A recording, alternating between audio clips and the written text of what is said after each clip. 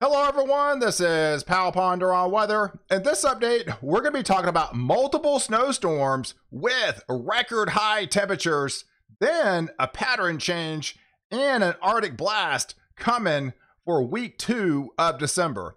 So if you're new to the channel, click the subscribe button and notification bell to get all my daily updates to keep you ahead of the storm. Good morning everyone, this is Monday, November the 29th update, and what we're taking a look at here is the overall Northern Hemisphere version of the 500 millibar, so you can really get a true depiction on what's really happening right now out there in the atmosphere.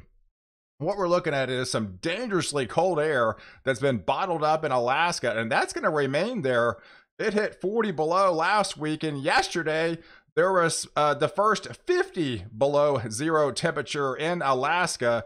But you can see predominantly the flow and the much cooler air where it's going to remain is into the east and more or less into the northeast, as we have our ridge going to be dominating for much of the week. It's going to send up numerous amounts of record high temperatures.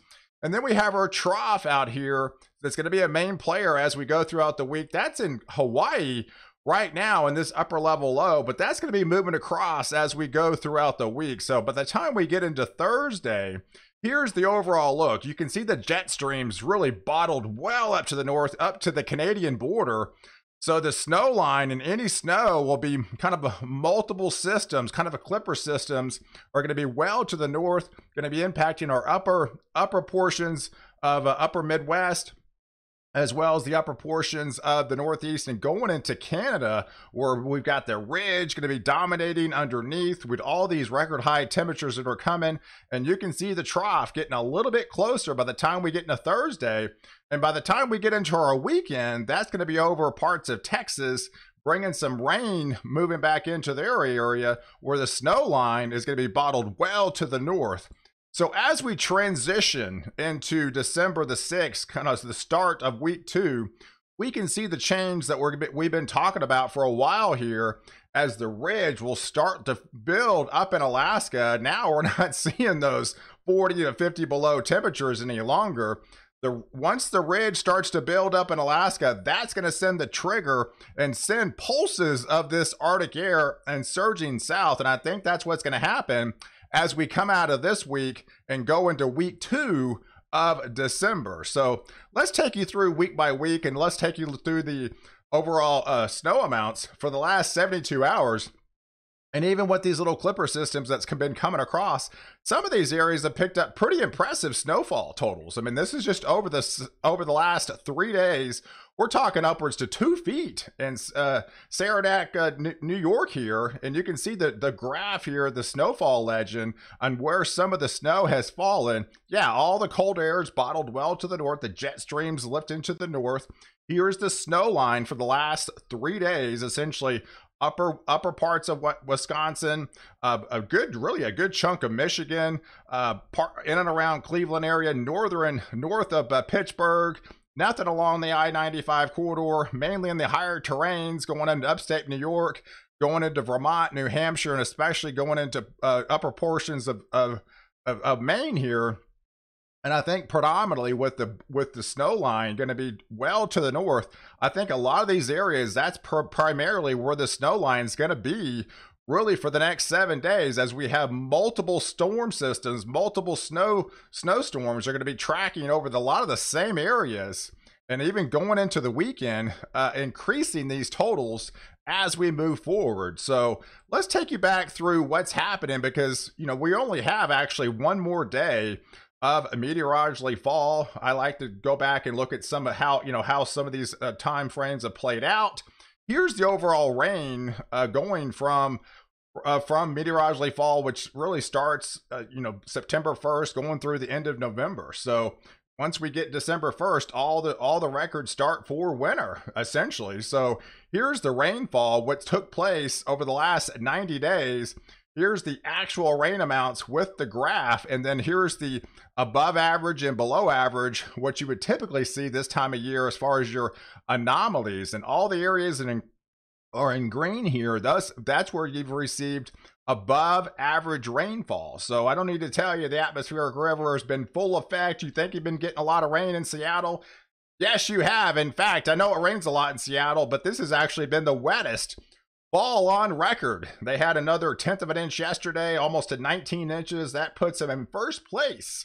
And records go back all the way to 1945, folks. So yes, you hear me talking about the atmospheric river every single day. It's been in full effect up in this region where they desperately need the rain in places like Denver. You're talking possibly like 1.5 inches in the last 90 days. So, and if you're not getting rain, you're not getting snow either. All right. And so, you know, it's funny how the weather works. You know, last year we had probably, I think, what, a little over 80 inches, which was the snowiest time and over, snowiest time in 37 years. Now we're desperate. We're trying to find a flake in Denver, where they've gone probably like what 220 days of no snow for that region. And so we've just been in this pattern that it just keep repeating itself over and over again. And I think that's going to continue for really predominantly for the rest of the week. But then we've got our major pattern change is going to be on the table as we transition into week 2. So let's go over this week first as we're taking a look at the overall picture of November the 29th here for Monday. And you can see the jet streams well to the north. These little H's here, that's high pressure. That's high and dry. It's crystal clear skies underneath. A lot of sunny skies taking place for a good chunk of the country today as the jet stream is well to the north. We still got the atmospheric river into play, but it's going to be predominantly and again, Seattle, Washington, going into British Columbia as our jet streams well to the north, and it finally fishtails down a little bit further off to the south. But our snow lines well to the north as well, upper portions of Minnesota, upper portions of Wisconsin, upper portions of Michigan here, and then again, upper portions of PA and upstate New York, where that snow line is going to be taking place.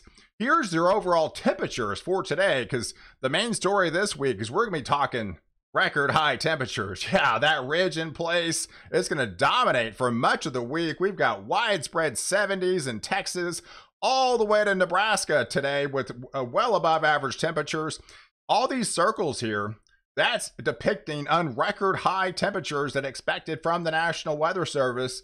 There's 18 potential record high temperatures today out of 369 areas that are reported. So yeah, I don't need to tell you, these circles here, even at 52, almost to the Canadian border, that's a record high temperature for that area. As you can see, all the cooler or even colder air as well to the north, where it potentially could snow, is up into the rare upper portions of the United States. So as we transition into Tuesday, November 30th, to end basically November and meteorologically fall, again, that ridge dominates for much of the week. Well to the north, there's our snow track as we got kind of multiple systems, these multiple little clipper systems. Some of this will be lake enhanced at times, but a lot of these areas, again, it's going to be cold enough to the north where if any precipitation does fall, it's going to form in the form of snow into portions of Minnesota and upper portions of Wisconsin here. And Wisconsin's in a drought. They definitely need the rain or snow or anything they can get for that area. So that anything that's falls in that region is definitely welcome. So as we go into those high temperatures on Tuesday, November 30th, we got 9 record high temperatures. The cooler air is well to the north, widespread 70s. We're talking 80, 85 in Southern California. Okay, so that's got plenty warmth for the end of November standards coming this week. And then as we transition into that, the map for Tuesday, there's your snow line. Again, it's going to be taking place, kind of well to the north of that a lot of the same areas that have seen snow for the last 3 days are going to be seeing it again. So there's your record high temperatures for Wednesday as we start meteorologically fall on December the 1st. Yeah, we're talking upwards to 29 possible. And yeah, look at the surge. Look at the surge. We're talking 63 degrees almost to the Canadian border. That is plenty warmth for December 1st standards, as any cold air will be bottled well to the north as the jet stream is lifting, again, well to the north this week. So as we look at some of the precipitation that may fall for Thursday, and I think that's when we really start to max out, because you can see there's hardly any rain to deal with whatsoever as we go into your Thursday, December the 2nd here. Any rain we might have to deal with that could form actually in the form of snow, where it's going to be cold enough in these areas, is upper PA, upstate New York, getting into Vermont, New Hampshire, portions of Massachusetts, and going into Maine as we go into Thursday. But there's your record high temperatures. We're talking a possible 41 record high temperatures across the nation. I don't need to tell you, this is plenty warm for December standards, no question about it. But there's going to be, again, I think we're going to be talking about a major change that's going to be on the table next week. But we got plenty of warmth to deal with this week across the nation as we go into your Friday time frame. Remember that storm system I talked about that's in Hawaii? That's going to be moving across. Well, by the time we get into Friday, we're going to start seeing subtle hits of that upper level low. Now we're talking rain chances. This is like light rain, but rain chances starting to enter back in the picture probably somewhere around Friday night in some of these areas, into Texas, into Oklahoma, into Arkansas, and Louisiana, as that upper level low system will be close enough to start spitting out some rain chance opportunities. And then again, there's your snow line well to the north up here in the upper Midwest and the northern regions of New England here. So as we transition into your Friday temperatures, there's the setup. Widespread 70s to the south, into Florida, into southeast. There's your cooler air, or even colder air. Some of these areas may not even get above freezing for high temperatures, but again, well to the north, and that's where your snow line is predominantly going to be. And then there's the setup as we go into your weekend coming up for Saturday, December the 4th.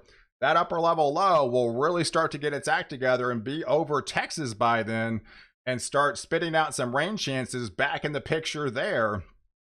Going into Texas, feeding into Arkansas, feeding into Missouri, going into Iowa here, portions of Illinois, Indiana, going into Ohio, and there's your snow track. As we transition into your December 4th time frame, we have another kind of a snow system that's going to be coming across, where again, it's going to be cold enough to the north now, into the Dakotas, into Minnesota, where our snow is going to fly, because we're talking high temperatures now in the 20s. So anything that falls in those regions is going to be in the form of snow falling into northern Minnesota, northern Wisconsin, as we go into your Saturday time frame. But as we go into Sunday, for your Sunday, that same upper level low system will slowly start to migrate out of North Texas, go into East Texas, and maybe pick up steam once it has that Gulf moisture to tap into. It could be a little bit higher, rain chances and a little bit higher amounts as we go into your Sunday into Alabama. We're talking possibly 1 to 3 inch rains by then, into Mississippi, going into Alabama, feeding into Tennessee, going into Kentucky, as we go into Indiana and Ohio, and a lot of these areas up here. Once we get further to the north, it's going to be in the form of snow with our system that's going to be coming across, because there's your high temperatures for Sunday. We're talking, these are high temperatures, folks. So we're talking up, 20s for the, well to the north. Anywhere in red is going to be your freeze line, where it's predominantly going to be your snow track, as we're starting to see subtle hints of some of that colder air starting to release from Canada and pulling into the U.S. But there's your overall rain amounts between now and then for the next 7 days, really through Sunday night. There's your bullseye in British Columbia. We're talking, record rains in Seattle. We're talking even more impressive record rains in British Columbia, and that just continues for the rest of the week. Lighter amounts as you go further south, and where they desperately need the rain in California, they're just not going to get it. Again, Denver stays high and dry for the next week. I don't see anything happening in that region. We're just kind of waiting for the transition of our pattern change that's going to be on the table for week 2, as this week we have our rain chances for total amounts. And a lot of this won't even take place until this weekend. Going into Louisiana, into Mississippi and Alabama, going into Tennessee, into the Ohio Valley regions for that region. So if you take a look at the blend from the National Weather Service of the overall snow amounts for the next week with those multiple systems coming across. Here's the graph, and where it's going to be plenty cold enough, we're talking double-digit snowfall totals into northern portions of Minnesota, northern portions of Wisconsin, northern portions of Michigan here, around the lakes here, into say Cleveland, going into upper portions of upstate New York, Vermont, New Hampshire, going into Maine.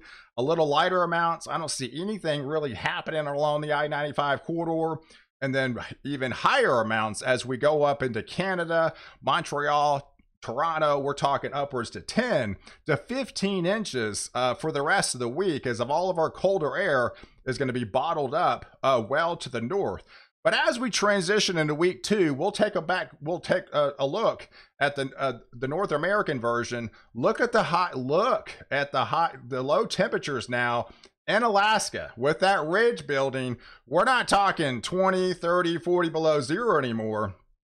A lot of these areas are going to be above zero and even close to freezing. So that's plenty warmth coming back into Alaska. That's going to set the stage for our trigger and pull some of that Arctic air that's been building in Siberia and Alaska for really the last 2 weeks. And we're starting to see those subtle hints of some of that entering into Canada, going into -20, -30 below zero by the time we transition to in the start of week 2. And that's going to be our pattern change as we kind of zoom in.